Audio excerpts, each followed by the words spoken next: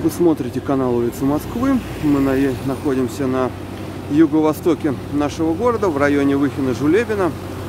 И в этом выпуске побываем на улице Чурилиха, ведущей от Волгоградского проспекта в тупик возле военного госпиталя и усадьбы Деда Мороза.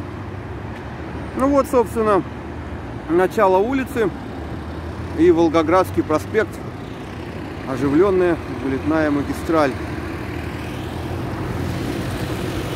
Ну и вот наша улица Чурилиха.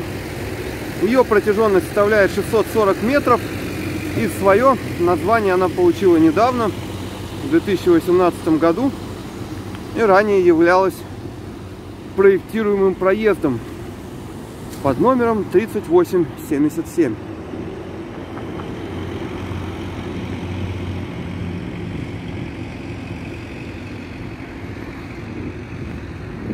Там он, сам госпиталь дальше.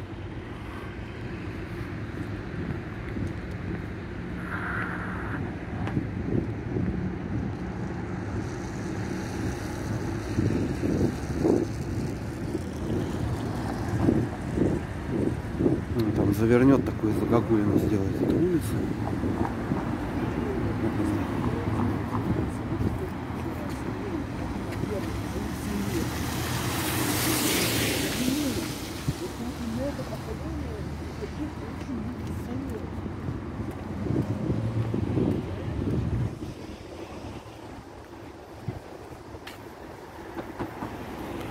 Так, ну что еще сказать. Чурилиха — это такая река протяженностью чуть более 13 километров. Она здесь протекает в окрестностях, в Кузьминском парке. И все пруды, вот Верхний Кузьминский, Нижний Кузьминский, Шибаевский пруд, Люблинский пруд, как раз относятся к реке Чурилихе, являющейся притоком Москвы-реки. Ну и, собственно, по расположению в окрестностях реки Чурилихи получила название данная улица.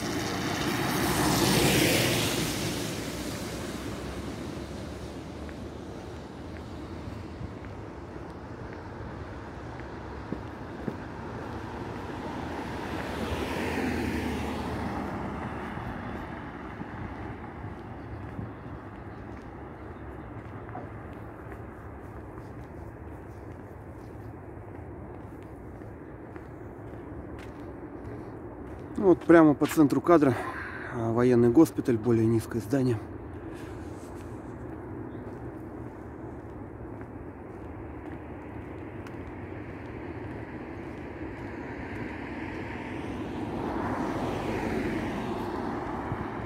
За ним там еще будет лесопарк, ну и Московская кольцевая автомобильная дорога тоже уже не за горами.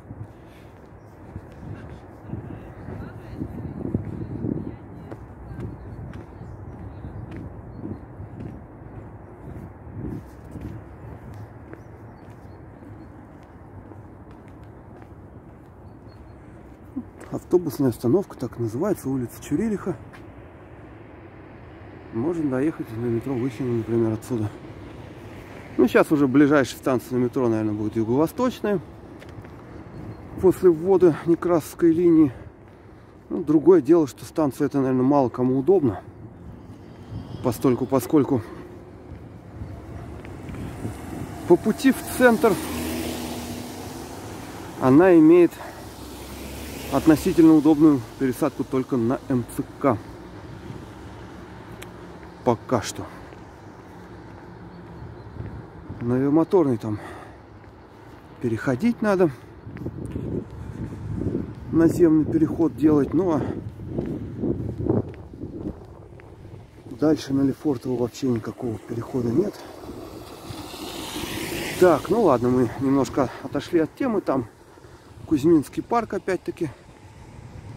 Огромный лесной массив на юго-востоке нашего города. Легкий, отдушина юго-востока, который, ну, в общем-то, наверное, славится не самой лучшей экологией. Я в детстве жил в Печатниках, наверное, говорил. У меня лежал дедушка вот в этом госпитале. И мы с бабушкой приезжали к нему, а обратно шли пешком, вот как раз здесь. Заходили в парк. Бывало, конечно, не каждый раз, а если хорошая погодка. А лежал дедушка там часто, здоровье все-таки подводило. Ну и вот шли обратно по Кузьминскому парку. Потом переходили возле современной метро Волжская, парк Люблинский. И уже у станции Люблино переходили в Печатники по наземному переходу через железную дорогу, ну, Люблино, которая сейчас называется Кубанская. Не метро Люблино, понятное дело. Это были 90-е годы, и там только-только буквально открылась Люблинская линия.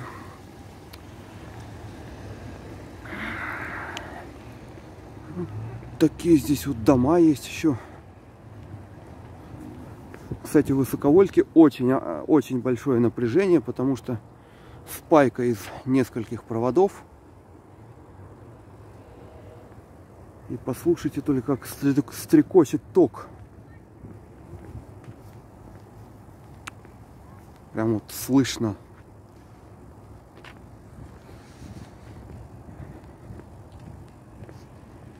А вот ворота усадьбы Деда Мороза.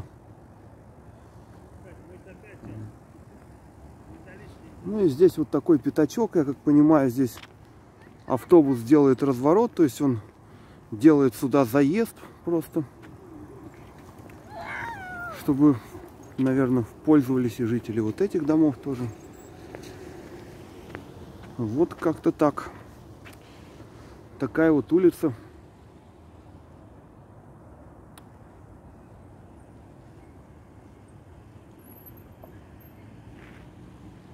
Сюда, наверное, пойдем, да?